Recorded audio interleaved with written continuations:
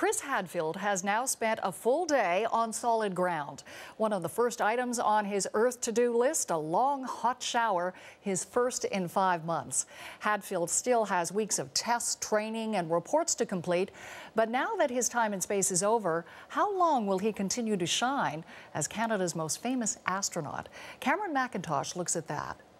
Separation confirmed. From 400 kilometers up, it's a harrowing and dangerous ride down. Yeah, you can see the parachute coming down. But that didn't seem to faze Canada's space hero. All smiles even when weakened by gravity, and certainly more famous. Thumbs up from Canadian astronaut Chris Hadfield returning. I don't know that he realized that it would kind of be so popular with people, that people would kind of feel the same feelings that he has about space travel. In orbit for nearly 5 months, Hadfield spent much of his time as International Space Station commander. But you might as well call him International Space Ambassador. Brush my teeth, just like normal.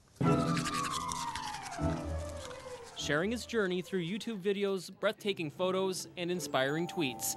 Capping it off with the first music video shot in space. This is Major Tom to ground control. An astronaut rock star being dubbed internationally as the most inspiring since the moon missions. Buzz Aldrin knows a little something about those. Is this the kind of personality that we need to get our young people excited again?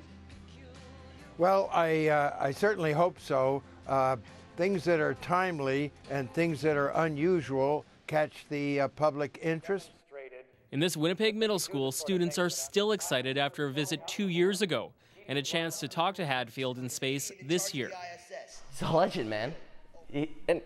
He came to our school. I'm just so excited about that. For Canada's beleaguered space program, it couldn't come at a better time. Its budget slashed $25 million this year, while the government's vision for the agency's future lacks specifics. We are continually committed to Canada's role in making sure that we're having the greatest impact we can have on the world stage. He's doing all this himself, and it's so well put together. You know? This marketing executive says Hadfield is now a bona fide brand. Canada's space industry needs to leverage it. It's like having a great campaign for a product and then taking it off the shelf the next day if they don't continue to sort of support that. A Canadian astronaut won't blast off again for at least 3 years, but Hadfield won't disappear. Appearances are being lined up across the country. Cameron MacIntosh, CBC News, Winnipeg.